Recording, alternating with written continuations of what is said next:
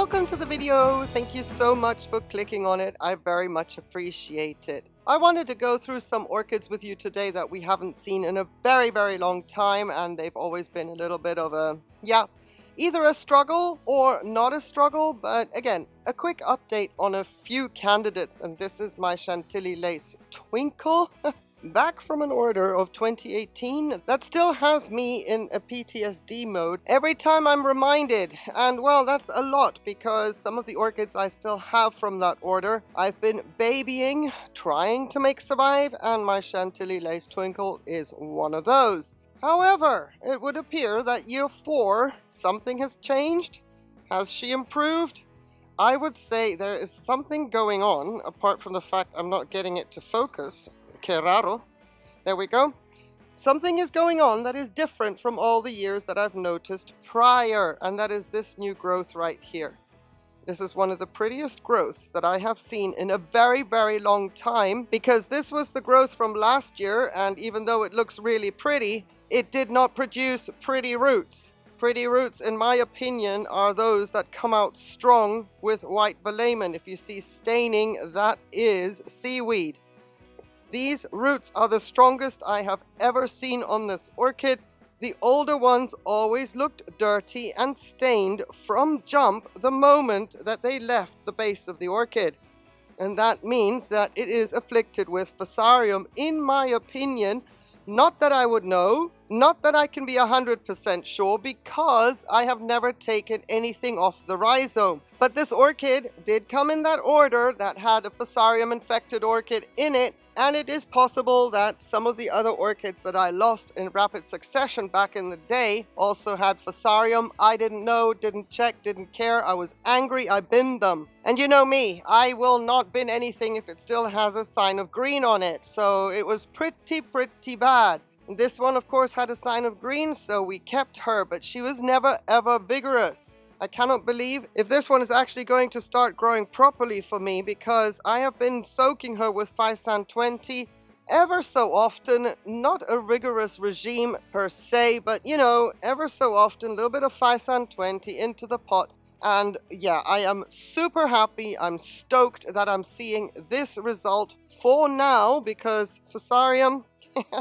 can attack at any time and take out the orchid. So here you see, for example, a root tip that has died. That was normal for every single root with other growths that were coming out in the previous years. You can see that this one has extended, and this one started to die, and it wants to die, but now it's starting on another little bit of a root tip, and I believe that is because of the Leca. This one had me nervous, thinking we're going to be back with the same thing. But all these other ones started to grow, and they've never been that pretty on my Chantilly Lace Twinkle. So fingers crossed, we may be getting this orchid to some form of health. Another orchid from that diabolical order is my Tetratonia Dark Prince. Has never bloomed for me and has always struggled and languished, and mainly with scale. Scale has been in the past years its main takedown threat. Maybe other issues are in there as well, because once again we can see right here blackened roots, and that is not seaweed.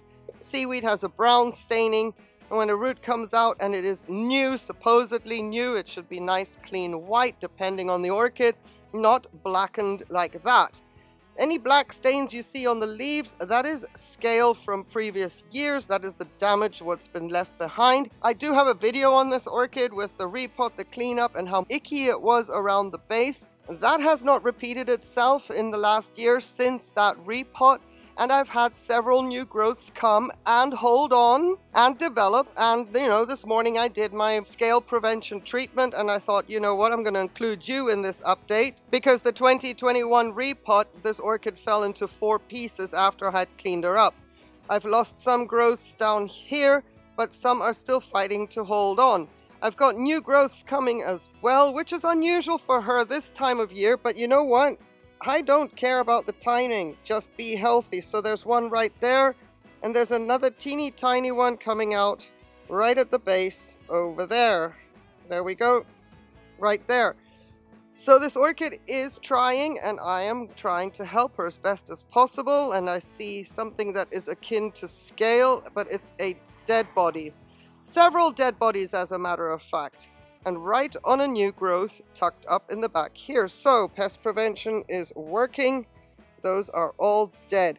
But you see, this orchid is extremely weak. It's a reoccurring theme when it comes to the order of 2018. Weak orchids, fusarium inflicted orchids, whether they came infected or were infected in the box with the confirmed fusarium candidate, I don't know. Always weak, always struggling. This one, especially with scale. Seeing as it keeps trying, I will too.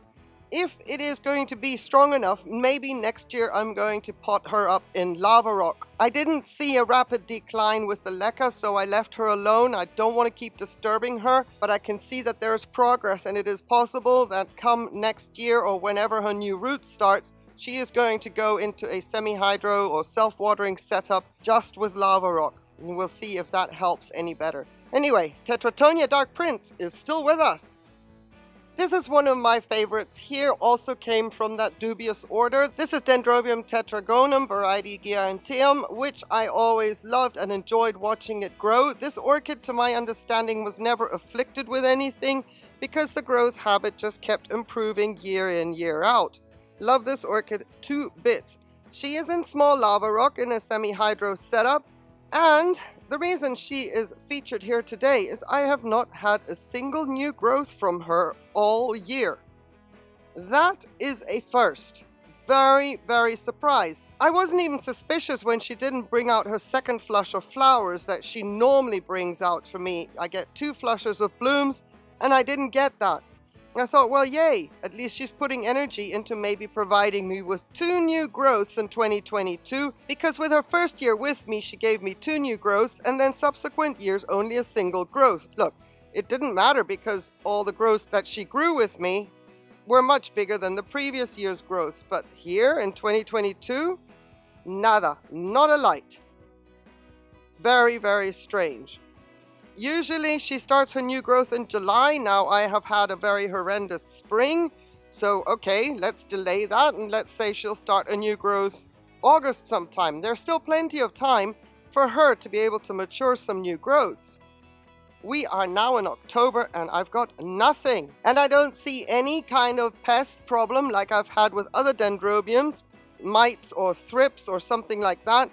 Nothing, even though she was living next to one that was afflicted with the mites. So I really don't know what's up with her, but I just thought I would show you that because I have a specific video on this orchid that I absolutely enjoyed so much, showing you how quickly these growths actually grow. You can watch them day by day, and I was so looking forward to that this year. I have been denied. Bueno, Hakuna Matata, she's alive. This is my Dimorphorics lowii. It doesn't look like much, does it? But this has been an OG in my collection from jump. I've had her since 2018, and this is what I have to show for now.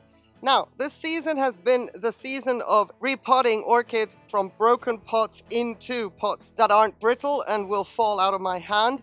The exception being my Dimorphorics lowii, because she doesn't need a repot. And as we are heading into winter, I'm not even going to start now. She started to grow some new roots around the edge, which is awesome. She is definitely happy in her pot, Leca and self-watering. I'm just going to have to be careful when I take her out to flush her. But I don't have that many broken pots left in my collection, which is awesome. We got around to quite a few this year. This one was not a candidate, whether the pot is broken or not. Now, I lost a leaf very early in the season on this one, and I was like, pero por qué? You know, I mean, why? At the beginning of the season, when it finally started to warm up, I gave her a little bit of fertilizer. I do not fertilize her much because she's such a slow grower. Projected bloom date is 2040. Yeah, we'll see who gets to see those if she lives that long. But yeah, so I fertilized her just a teeny tiny bit and promptly incurred leaf burn. And I thought, you know what? You can't win with this one, can you? I didn't even give her that much. Sorry for that jiggle. I didn't give her that much because I know that she will get leaf burn. And I just thought, well, just a little bit. It's getting hot. You're going to start to grow. And then, boom. Yeah, we did it. Such a shame. Anyway, what I was impressed about with this orchid is that she was growing faster. Yes, even though she's a slow grower, I could see a change of dynamic with her, and her leaves were getting bigger and they're much, much more stronger. So this leaf was from last year. This leaf was at the start, in the middle here, at the beginning of the season, and look where it is now.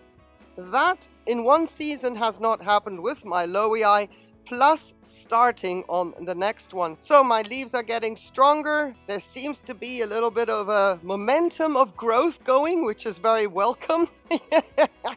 But I still won't see the blooms ever. It's just nice to have this orchid around, even though she's one of the slowest growers in my collection. Not the slowest, mind you, but one of them. Still, yeah, now that she's gaining momentum, of course we're heading into the colder months of the year. Boo! We'll probably not see anything in the coming 6 months, and then hopefully she will pick up again where she left off come the warming up of the temperatures in spring of 2023.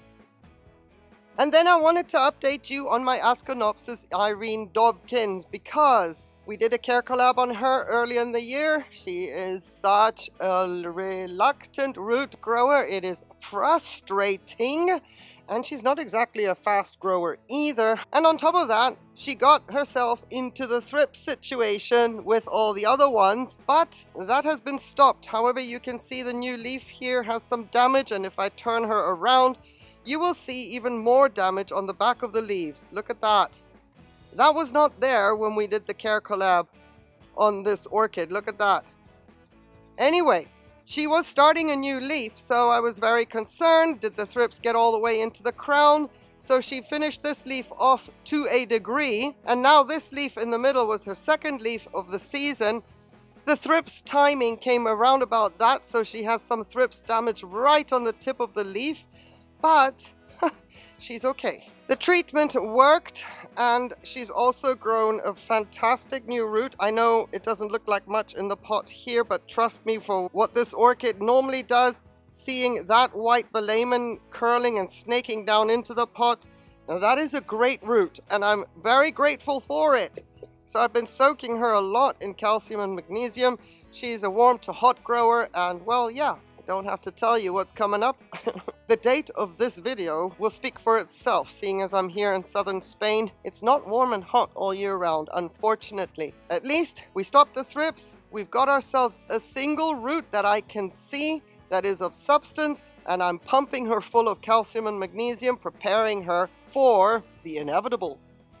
Here's another orchid that I want to show you. I have two. One is in a basket with lava rock, and this is the top piece of that same plant, which I cut into because I was getting deformed blooms. This is Neostylus lusneri blue, the most gorgeous blooms of a deep, rich royal purple that have a hologram effect. Beautiful, beautiful orchid, but I've always had deformed blooms from her. So in the first year of my channel in 2020, I decapitated the top of it and I separated it out because I also wanted to see if there was fusarium in there. No, she did not come in that infamous order. She came from another nursery. But anyway, there was no fusarium in the stem at all. She looked wonderful and healthy, and I plonked her into Leca and self-watering unceremoniously. Meanwhile, that was a single fan back in the day in 2020. That was this fan.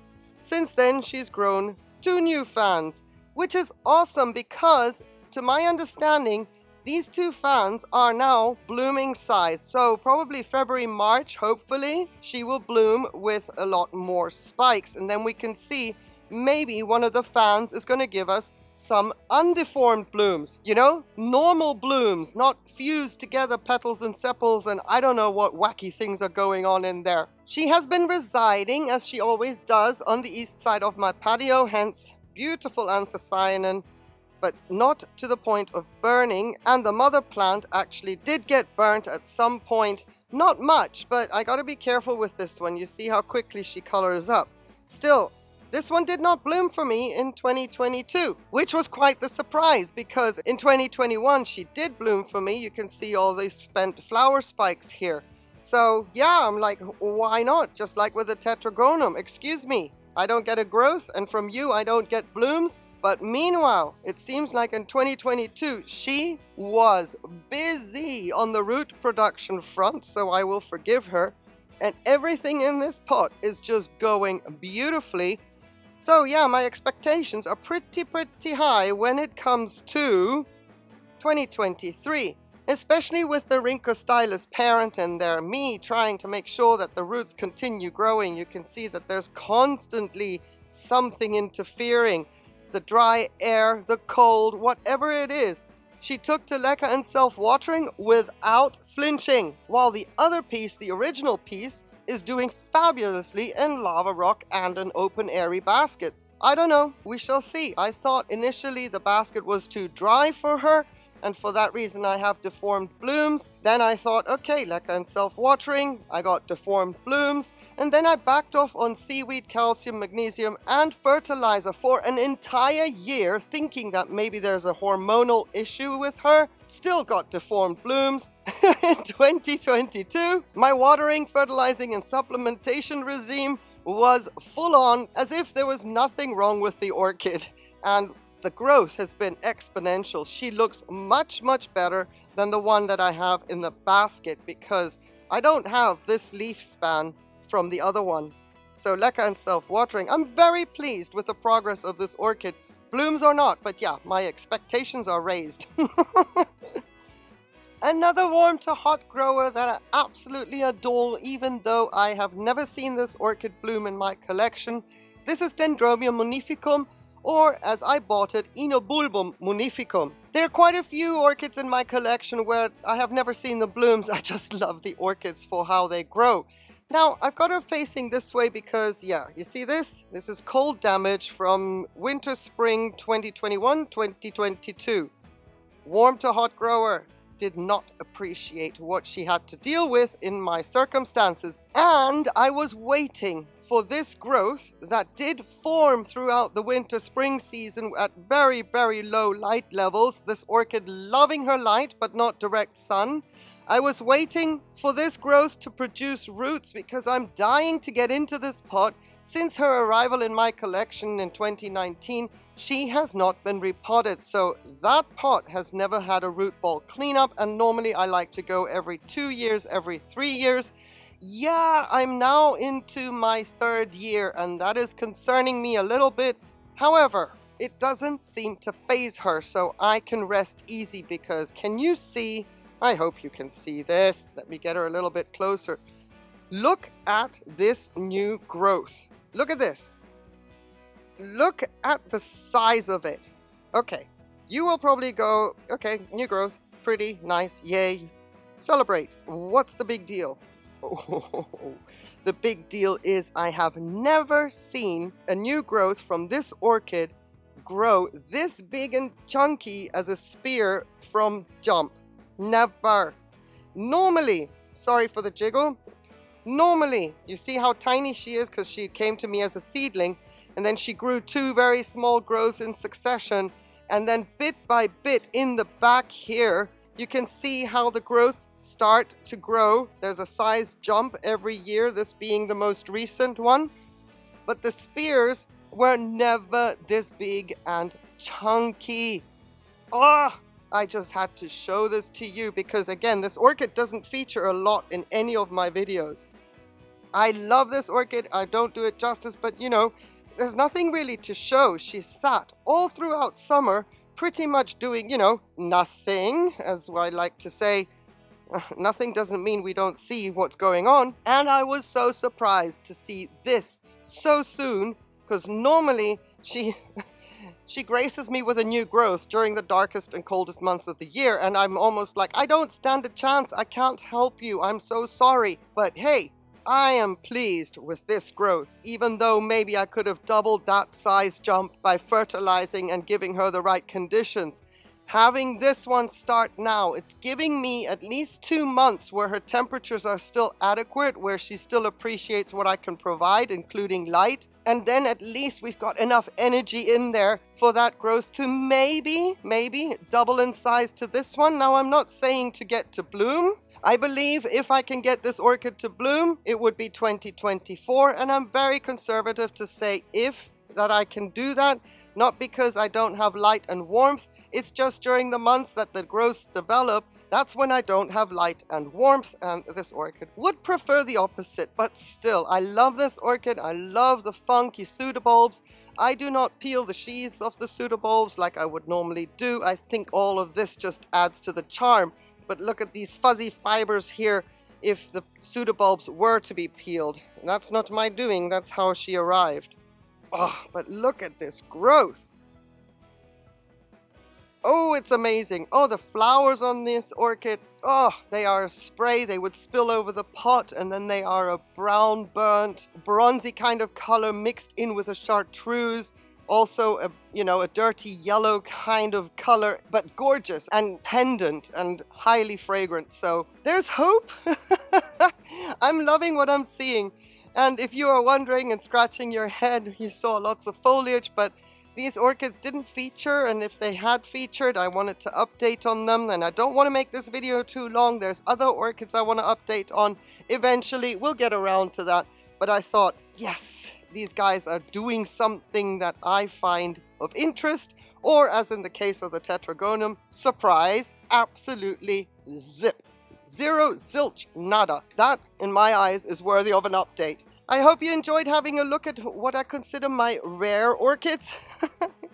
Thank you so very much for watching. If you have any questions about any of these candidates, please ask away in the comments. That section is there for a reason. Use it, abuse it. I'm always happy to hear from you. Have yourself a beautiful day, on one condition though, please, that you stay safe. Take care. Bye.